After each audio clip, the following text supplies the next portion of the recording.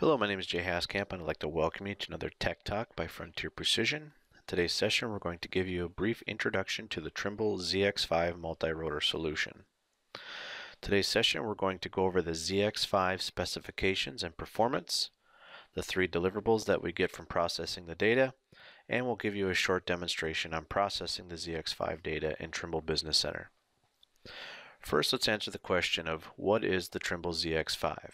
The ZX5 is a multi-rotor solution for the capture of aerial images and video. It is used for horizontal and vertical mapping applications, and it could be used for asset inspection for infrastructure, building facades, construction sites, plants, and more. It is seen as a complementary tool for the Trimble UX5 fixed-wing system. Here are the different components of the Trimble ZX5. First, we have the gimbal and the sensor, which is a motorized platform on which our camera resides. The system is run off of 2 lithium polymer batteries. There are 2 different ground control systems, one with and one without the live video feed option. We process the data in either TBC Advanced Photogrammetry Module or UAS Master, and we use GeoMap Win flight planning software, which allows us to fly the system autonomously on a predetermined route, as well as with the ground control stations we can fly it manually.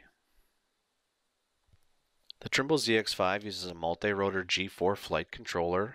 It has a light, rugged carbon structure and gives us up to 20 minutes of flight time per mission. The ZX5 uses an Olympus EPL7 16.1 megapixel camera, a brushless motorized gimbal, and we have the option of a live view 5.8 gigahertz video. The ZX5 can withstand up to 22 mile-an-hour winds and will give us a ground sample distance down to 1 millimeter. As stated before, we use GeoMap Win flight planning software, and we process the deliverables in Trimble Business Center or Trimble UAS Master. Now let's talk about the 3 deliverables. The first deliverable is a digital orthomosaic. These are georeferenced TIFF images. They're high-resolution aerial images, and the resolution is based on the flight height. These can be useful for background images, as-builting, and site documentation. We also get a Raster DTM or Raster DSM image. These are produced as TIFF and PNG files. Basically, these are height maps that represent elevation and are commonly used in GIS to produce relief maps. The last deliverable is a DSM or a DTM point cloud. These are 3D point clouds based on the DSM or DTM calculations that we perform. They're produced from the aerial imagery by using photogrammetry methodology, and the density is based on our ground sample distance. With these 3D point clouds, we can produce and extract 3D line work and surface models. Now let's take a brief look at processing the data in TBC. To begin, we'll need to go to the Home tab and Import to import the JXL file, which was created by the ZX5. Browse to the folder where your file is stored and hit OK, and now we will see it show up in the list, and we'll bring this file into our project. Once we bring in the file, it'll populate the flight plan and load all of the images. These images are just a sample down preview. They're not the actual high-res images from the camera. So these are just kind of a preview, so don't be worried when you see an image that doesn't have as good a resolution as you may be expecting. Next, we'll need to import the control file, which will be in standard CSV format.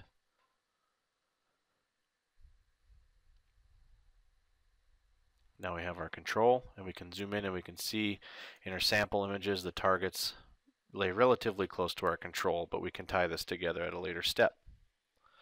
Now we'll go to the Photogrammetry tab, and we'll choose the Advanced UAS button. And in the Advanced UAS tool, we'll start with a Quick Fit. The Quick Fit will do a preliminary photo adjustment. What this will do is it'll make it a little bit easier for the software to populate your photos stations from when you choose your ground control.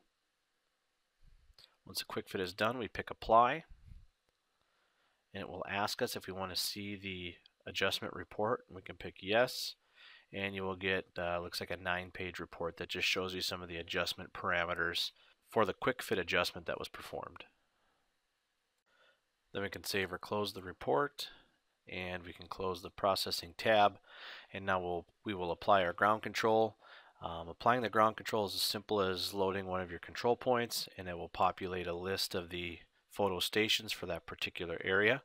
And you're basically just going to go through and use your photo target selector and select the centers of the targets that correspond with your points. The easiest way to do this is to pick them from the Project Explorer. Once we're done setting our ground control, we want a minimum of 3 points. We can hit process, and now it will process the digital surface or digital terrain model depending upon what we choose, the Orthomosaic and the Raster DSM image. And when it's complete, we pick import, and it will import those 3 deliverables that we've just created into our project. First thing we'll look at is the Raster DSM image. This is a TIFF image that is color-coded based on elevation. This can be used in GIS purposes. We also have the Orthomosaic, which is a final high-res aerial image that's mosaic together from all of the individual photos that we took with the ZX5. And lastly is going to be our 3D point cloud, which is created from our Orthomosaic. So here we have our point cloud with the real color applied from the images, and you can see as we rotate around in 3D view, we have the full 3D data from the point cloud. So in summary, we've looked at the ZX5 specifications and performance. We talked about the 3 deliverables that we were able to produce from the aerial images, and then we briefly looked at processing the data in Trimble Business Center. This concludes our video on the introduction to the Trimble ZX5 multi-rotor solution. We hope you found this beneficial and will join us again next time. Feel free to go to our survey blog at www.fpisurvey.com for more videos. Thank you.